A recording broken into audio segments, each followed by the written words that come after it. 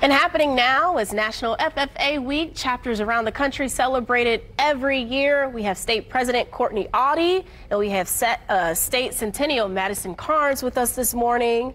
I hope I said your title right. State Sentinel. Okay, all right. I felt like I was wrong. So for those who don't know, FFA is Future Farmers of America. How did you two get involved in it? Yeah, so growing up, I actually was fully convinced that FFA was the adult version of 4-H because I grew up on my grandparents' farm. So it was kind of a no-brainer. But then in 8th grade, my advisor pulled me in for what we call the Creed contest. So with that, a student memorizes the FFA Creed and presents it to a panel of judges. And as soon as I walked out of the room, she looked at me and she's like, "Courtney, I'm keeping you." And I never looked back, and here I am with Madison and 4 of our other teammates, and we live in Trafalgar at our Leadership Center. Wow. Okay, so Madison, do you have a similar story? So mine's a little different. I did not grow up with an agricultural background, so FFA to me was honestly a way for me to hang out with my friends at first. Okay. And then after I got involved, I did all of these different contests and got super roped into everything, and it just kept spiraling from there. Wow. So what does the week hold for us, for those who don't know? Yeah, so as state officers, we'll be traveling the entire state of Indiana. So we've actually broken it up into 12 different districts. So I'll be taking districts 1 and 4. And Madison, what districts will you be in? I have 7 and 10.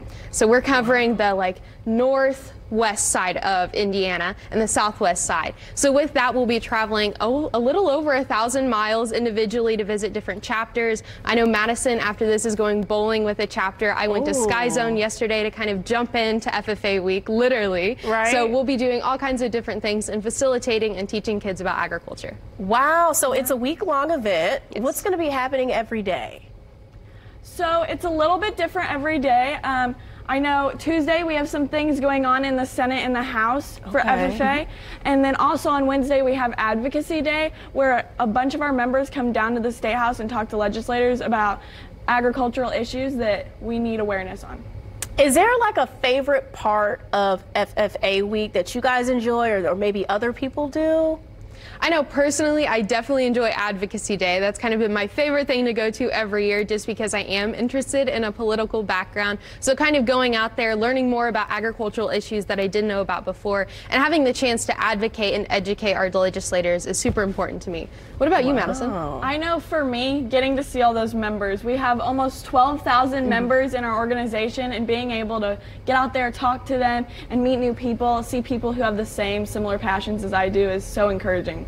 Is there a way that people can get involved? I mean, some people may look at it and like, oh, I don't know anything about agriculture. Like, how can I be a part? How can I learn more?